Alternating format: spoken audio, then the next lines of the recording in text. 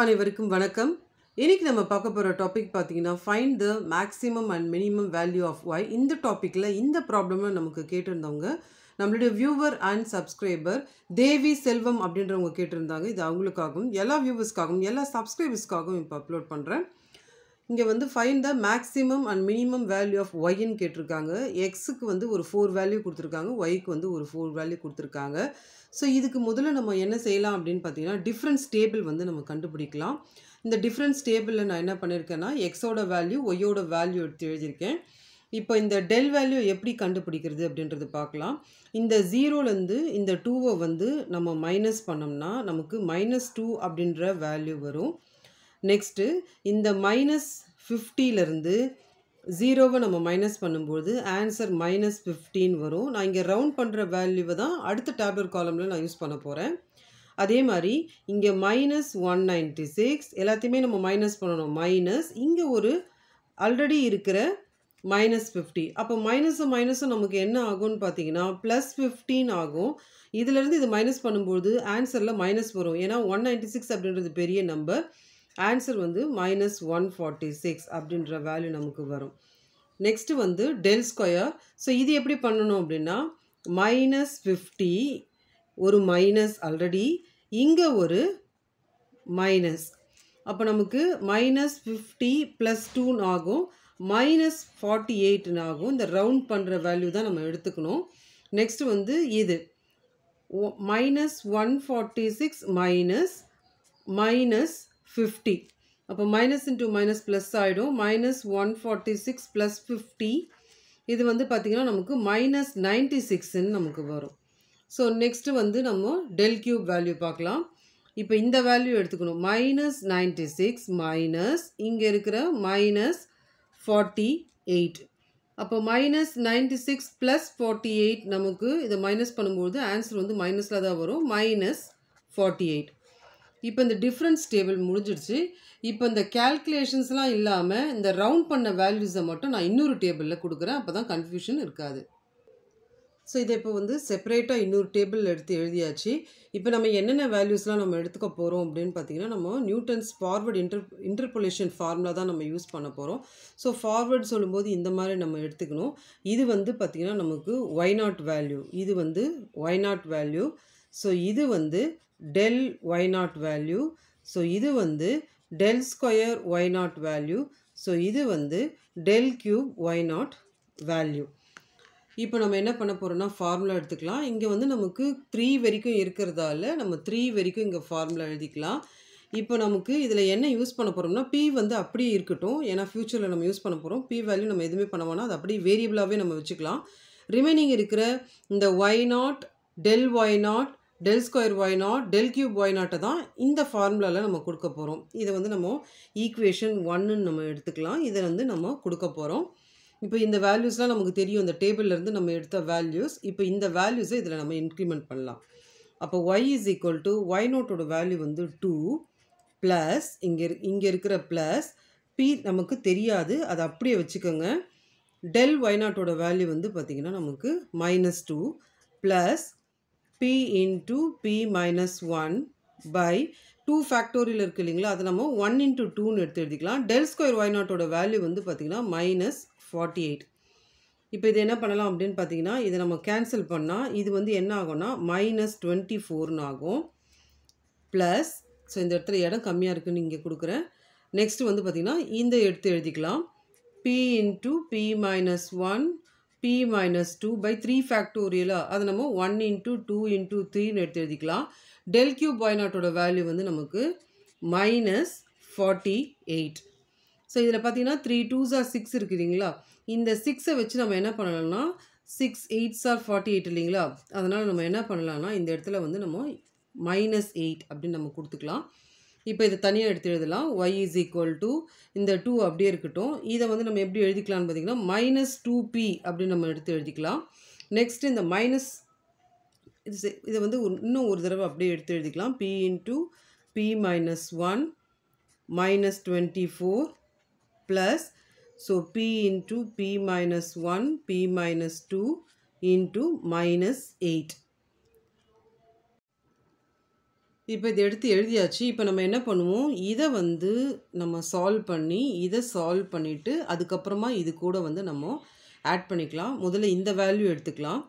p into p minus 1 minus 24ன்னு இருக்குது இல்லைங்களா? முதல்ல இதையும் மல்டிப்ளை பண்ணிக்கலாம். அப்போது p square minus p into minus 24. இப்போது இதை வந்து உள்ளே கொண்டு போய் மல்டிப்ளை பண்ணால் minus 24p square minus into minus plus 24p அப்படின்ற ஒரு வேல்யூ வரும். இப்போது இது வந்து இந்த ஆன்சர், இதை வந்து இது கூட நம்ம ஆட் பண்ணிக்கணும். நெக்ஸ்ட்டு இதை எடுத்துக்கலாம்.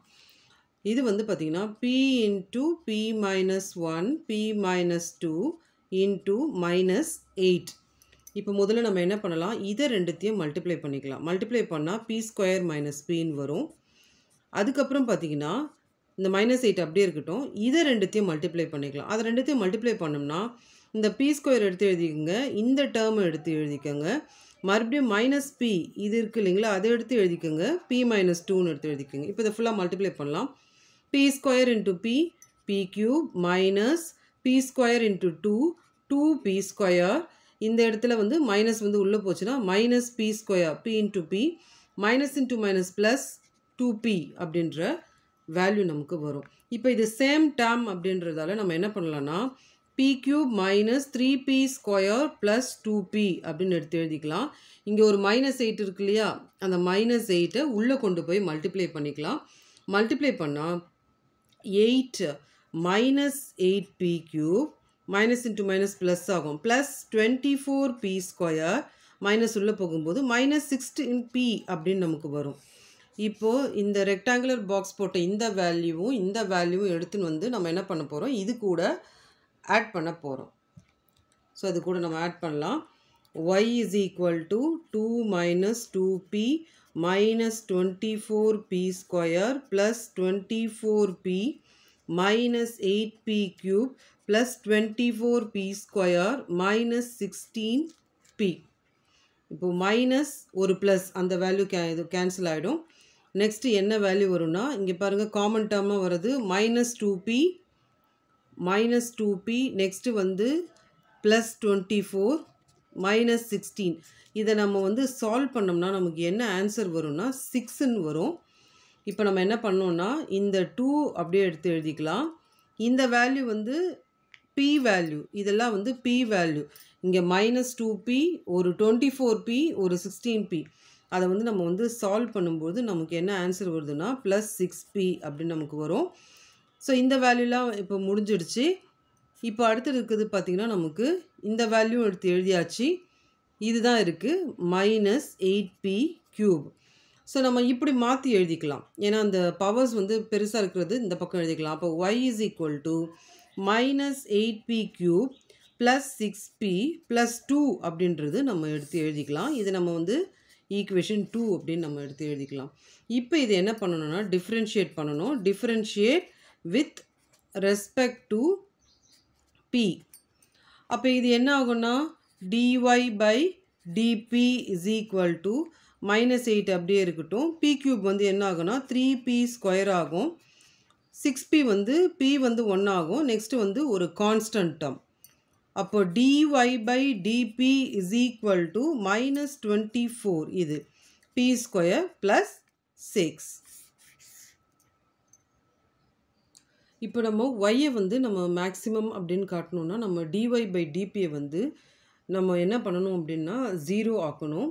அதாவது நம்ம டிஃப்ரென்ஷியேட் பண்ணோம் இல்லைங்களா, அதை வந்து 0 ஆக்கணும். நம்ம எதை டிஃப்ரென்ஷியேட் பண்ணோம் அப்படின்னு பார்த்தீங்கன்னா minus 24p square plus 6 is equal to 0. இப்போ இது ஈக்குவல் டு 0ன்னு பண்ணும்போது இது ப்ளஸ் வேல்யூ அந்த பக்கம் போனால் மைனஸ் வேல்யூ ஆகும். Minus minus cancel. p square is equal to 6 divided by 24. மல்டிப்ளையில் இருக்கிற 24 அங்கே போச்சுன்னா டிவைடில் ஆகும். இப்போ இது டிவைட் பண்ணால் நமக்கு என்ன ஆன்சர் வரும்னு பார்த்தீங்கன்னா 0.25 வரும். ஸ்கொயர் அந்த பக்கம் போச்சுன்னா ரூட் ஆகும்.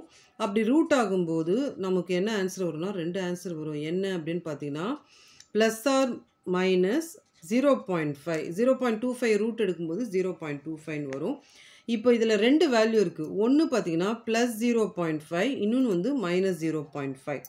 இப்போ நம்ம என்ன பண்ணணும் அப்படின்னு பார்த்தீங்கன்னா இது ரெண்டுத்தையும் நம்ம ஈக்குவேஷன் 2ல் போட்டு வேல்யூ வந்து நம்ம கண்டுபிடிக்கணும். ஸோ ஈக்குவேஷன் 2ஓட வேல்யூ என்ன? y is equal to minus 8p cube plus 6p plus 2. So இதுக்கு pக்கு பதிலாக ஃபஸ்ட்டு நம்ம ப்ளஸ் 0.5 போடலாம். அப்படி போடும்போது minus 8 0.5 the whole cube plus 6 into 0.5 plus 2 minus 8 into இதை expand பண்ணால் 0.125 plus 3 plus 2 இதனுடைய வேல்யூ பார்த்தீங்கன்னா minus 1 plus 3 plus 2. ஸோ இதை சால்வ் பண்ணால் நமக்கு என்ன ஆன்சர் வரும்னா 4 அப்படின்ற ஆன்சர் வரும். ஒய்யோட வேல்யூ 4ன்னு வரும். நெக்ஸ்ட்டு மைனஸ் 0.5 நம்ம என்ன பண்ண போகிறோம்னா ஒயில் போட போகிறோம். அதாவது செகண்ட் ஈக்குவேஷனில் 6p + 2. இப்போ நம்ம minus 8 minus 0.5 the whole cube plus 6 into minus 0.5 plus 2. இந்த இடத்துல க்யூப்பில் வர ஆன்சர் வந்து பார்த்திங்கன்னா நமக்கு மைனஸாக தான் வரும். அப்போ minus 8 into minus 0.125 இந்த வேல்யூ பார்த்தீங்கன்னா -3 + 2ன்னு வரும். இப்போ இது ரெண்டும் மைனஸ் இன்ட்டு மைனஸ் ப்ளஸ் ஆகிடும். அப்போ 1 - 3 + 2 இதை சால்வ் பண்ணால் ஒய்யோட வேல்யூ வந்து 0 அப்படின்றது நமக்கு வரும்.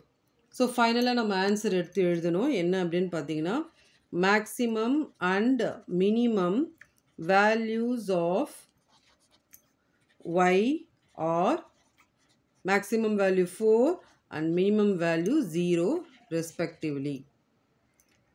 ஸோ இதுதான் வந்து ஃபைனல் ஆன்சர். இந்த வீடியோ உங்களுக்கு புரிஞ்சிருக்கும்னு நான் நம்புகிறேன். தேங்க்ஸ் ஃபார் வாட்சிங் திஸ் வீடியோ.